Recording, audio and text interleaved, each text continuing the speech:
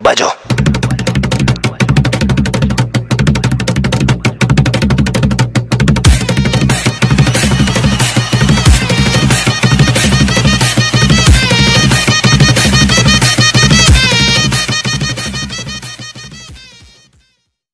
Hello cosmic army, welcome back to another video of pull 3 cosmic.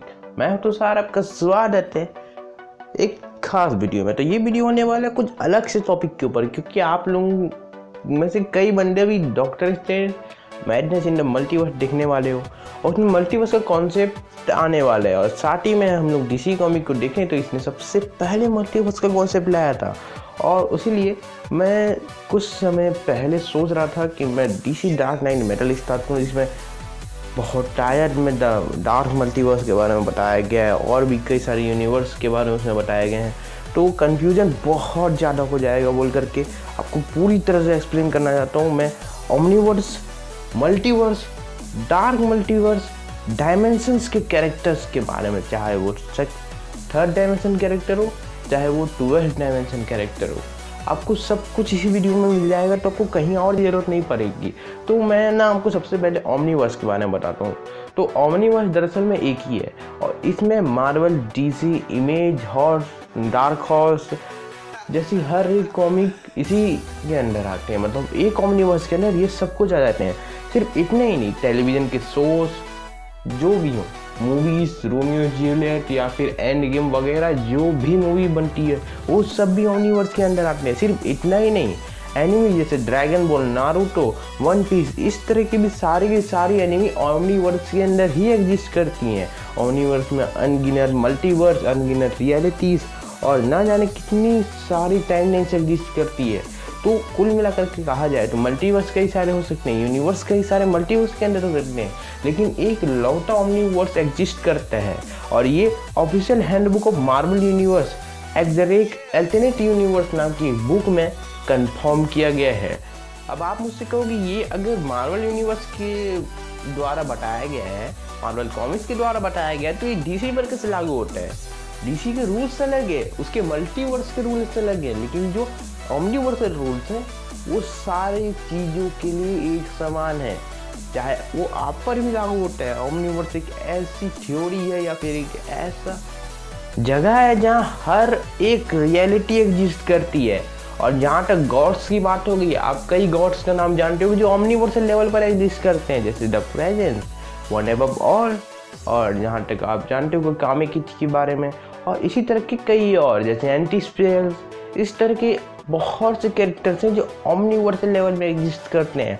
और चाहे आप उन्हें जीनो को ले लो, ड्रैगन बॉल यूनिवर्स का, मार्वल का वन एवर ऑल को ले लो, या डीसी का ओवरवर्ल्ड को ले लो, ये सभी कैरेक्टर्स ओमनीवर्सल लेवल पर एग्जिस्ट करते हैं। आप इनको कुछ नहीं कर सकते, इनको ना मार सकते हो ना इनको साथ आप कुछ कर सकते हो। इनके पावर से एब्जॉर्ब करने की बात अलग होती है। और जहाँ तक बात है डायमेंशंस की, तो आज तक हमें जितने यूनिवर्सेस के बारे में या जितने कॉमिक्स यूनिवर्सेस के बारे में पता चला है, वहाँ पर कई सारे डायमेंशंस एग्जिस्ट करते हैं, जैसे second dimension, third dimension, fourth dimension से लेकर के 12 डायमेंशन तक। इसमें कई सारे कैरेक्टर्स होते हैं, जैसे कि हम जानते हैं कि फोर्थ डायमेंशन से ऊपर के कैरेक्टर्स को डीसी यूनिवर्स में अगर मार दिया जाता है तो वो फिर से रिजरेक्ट हो जाते हैं अपने यूनिवर्स में जाकर के। तो एक तरह से कहा जाए तो वो इमॉर्टल हैं, उनको मारा नहीं जा सकता, और मरते भी हैं तो वो रिजरेक्ट हो जाते हैं, फिर से पैदा हो जाते हैं वो लोग अपने यूनिवर्स में जाकर के, अपने जन्म स्थान में जाकर के। मैं कहा हिंदी में, शुद्ध हिंदी में कहूँ तो जरा मेन टॉपिक की तरफ बढ़ते हैं, जो कि हमारे डीसी मल्टीवर्स के एक्सप्लेनेशन। डीसी की मल्टीवर्स में हमें साधारण तौर पर एक मैप दिया गया है जिसमें 52 यूनिवर्स एग्जिस्ट करते हैं, और इसमें कई सारे यूनिवर्स एग्जिस्ट करते हैं, 52 यूनिवर्स। इसमें एक मल्टीवर्स का मैप दिया गया हमें मार्वल कॉमिक्स द्वारा, जिसमें हमें 52 यूनिवर्स दिखाए गए हैं। इसमें अलग अलग तरह के सुपर हीरोज़ की टीम, अलग अलग तरह के अर्थ और बहुत कुछ देखने को मिला है। और जहाँ तक आपको पता है कि इसमें बहुत चीज़ें हैं, तो हम इसे सबको हम लोग कवर नहीं कर सकते, इसलिए हम कुछ मेन चीज़ों को ही कवर करेंगे इस मैप का। तो डीसी मल्टीवर्स की मैप के सेंटर में सबसे ऊपर ही और है ऑरिस ऑफ वर्ल्ड। यहाँ पर बहुत सारे, ये दरअसल पूरे के पूरे मल्टीवर्स की यूनिवर्सेस को एक गोले के अंदर रखने का काम करता है। और उसके जस्ट नीचे है रॉक ऑफ इटर्निटी, जहाँ पर शज़ैम का विज़ार्ड रहता है, जिससे शज़ैम को सारे पावर्स मिलते हैं और इसके बिल्कुल सेंटर में हाउस ऑफ हीरोज़। और सारे यूनिवर्स जो हैं वो द ब्लीड में घूमते रहते हैं और इनको एक जगह में पकड़ के रखने का काम द स्पीड फोर्स करती है। और इन सब के बाहर जो भी यूनिवर्स जैसे गॉड, हेल, हेवन और जहाँ new God's, underworld, Phantom world, ये सब इसके बाहर एग्जिस्ट करते हैं, जिसमें अपना न्यू गॉड्स के भी वर्ल्ड आ जाते हैं, एपोक्लिप्स भी आता है, डार्क साइड का प्लैनेट जो कि हमारी जस्टिस लीग का सबसे बड़ा विलन है। और इन सब को कवर करने का काम द सोर्स वॉल करती है। और अगर आपको इससे भी ज़्यादा डिटेल में इसको जानना है तो मेरे एक दोस्त सतीश ने इस पर वीडियो बना रखी है और जाकर के पूरा डिटेल में समझ सकते हो आप। और इस मैप को जब हम पलट देते हैं तो आता है डार्क मल्टीवर्स, और इसी के ऊपर पूरी तरह से बेस्ड है डीसी डार्क नाइट मेटल की कॉमिक बुक सीरीज।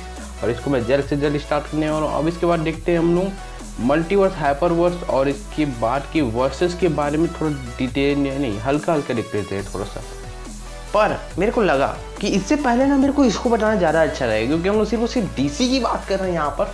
तो यहाँ पर मैं डीसी के क्रिएटर्स के बारे में बताता हूँ। ओके, सबसे पहला नंबर पे आता है ओवरवॉइस, जिसको हम लोग डीसी का रियल गॉड कह सकते हैं। इसको हम लोग एक और नाम से भी जानते हैं, द प्राइमल मॉनिटर। और इसका क्रिएशन है द प्रेजेंस। सुनने में बहुत अजीब लगा होगा, लेकिन सही नहीं, यही है इसका क्रिएशन यार। मतलब देखो, ओवरवॉइस ने प्रेजेंस को क्रिएट किया, प्रेजेंस ने आके मल्टीवर्स को क्रिएट किया, और उसके बाद के इन्फिनाइट रेल टाइमलाइन और जो भी कर्मकांड है उसने क्रिएट किया। और उसके बाद आती है परपेटुआ ने डार्क मल्टीवर्स का क्रिएशन किया और वर्ल्ड फ्रोज। और वर्ल्ड फ्रोज में होता कुछ ऐसा है, जो मेन मल्टीवर्स है जिसको हम लोग डीसी मल्टीवर्स के मैप में देखते हैं, वो दरअसल एक